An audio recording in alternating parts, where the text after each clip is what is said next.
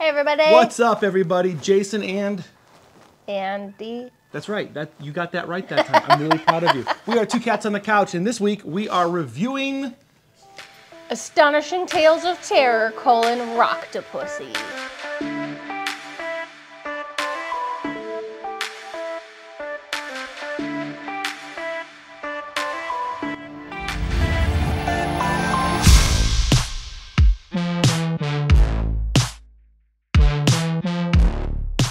I always forget that first part. I know. Well, because it's not a series. I don't understand. Okay. And it wasn't a terrifying movie. All right. It was astonishing, though. So We just randomly picked this movie to watch. Randomly picked it, and literally with the cover and the name, I was expecting something We went in with really bad. low expectations. Low expectations Yeah. that I did not have to pay attention to it. I could play it like on my phone or something. And then literally like, I don't know, 2 or 3 minutes in, I'm like, the This acting's is good. not bad.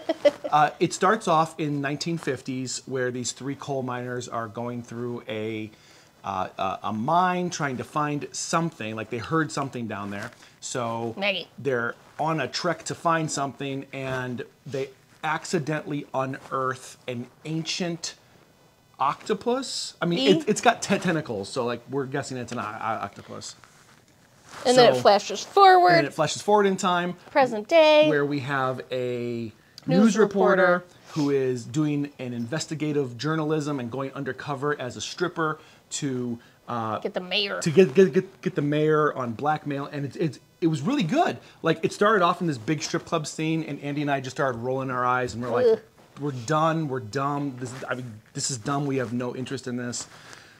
And then it took a turn. It took a really good turn, and it's like the acting was really good, the lighting was really good, the editing was really good. There was appropriate music. Yep, there was a script with dialogue that made sense. There was a script. Considering the kind of Good garbage we've been scenes, watching. good sets and locations and stuff. Hold on, I'm gonna change my mic real quick because I want to talk to you. God damn it. But yeah, about 15 minutes in, we were like, oh, this is not the kind of bad movie we thought it was. And we actually watched the whole thing and really enjoyed it. And it's Canadian. Yeah. We learned that about halfway through when the flag. warrior goddess gets up in front of the Canadian flag that ripples in the wind. You're jumping ahead.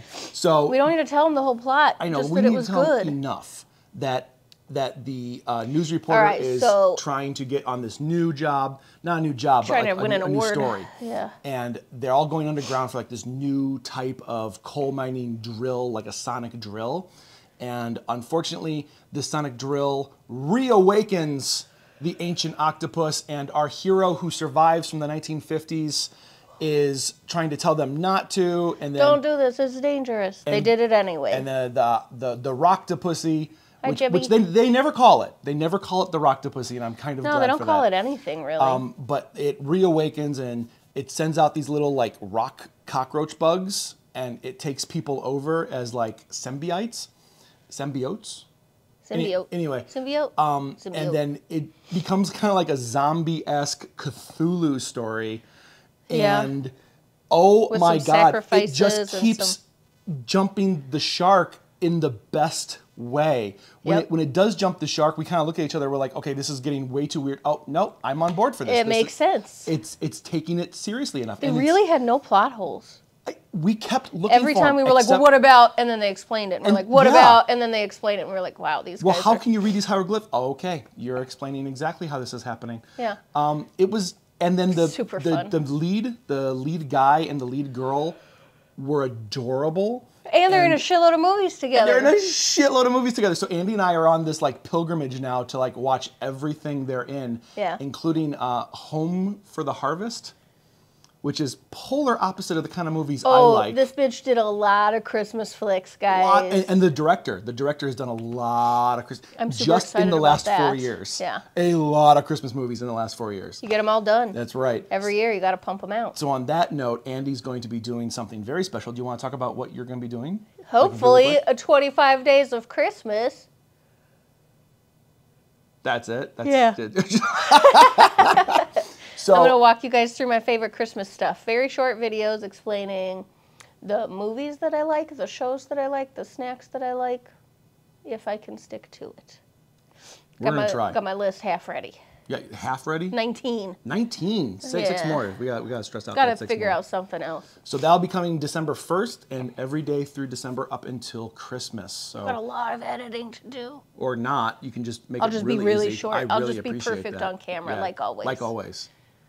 Anyway, so would you recommend? Yeah. What's it called? Astonishing Tales of Terror. Astonishing Tales of Terror. Rocktapussy. Rocktapussy. I sure would. I would too, and not just for the bad movie crowd, but it's for all the crowds. Pretty it's decent. Just fun. It's good acting, great music, great story, good editing. The only thing I had. Fun characters. Great characters, really fun characters. Yeah, they introduced you to all of them. You started liking them. Yeah. Or hating them, even the side characters, even though the ones that I wanted to hate, even her cameraman, were still kind of fun. Yeah. Like the villain people were still kind of fun to they were. watch.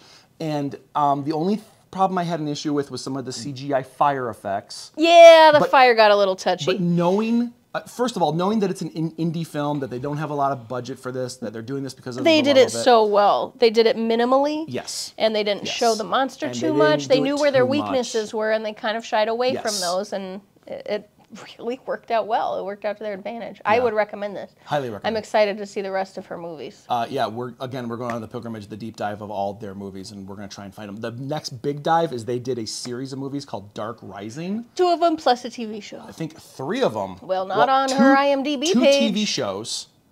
One is 11 episodes. One is 5 episodes. Oh, that's like 1 season. Yeah. And then there's 2 official movies, and I heard that the 3rd movie is just a rehashing of the 2nd one with a different cover. Oh. So there's 2 movies and 2 TV shows, and we're going to track them down. Dark Rising, Somerville. Yeah. So guys, thank you so much. Have a great day. See you guys. Bye.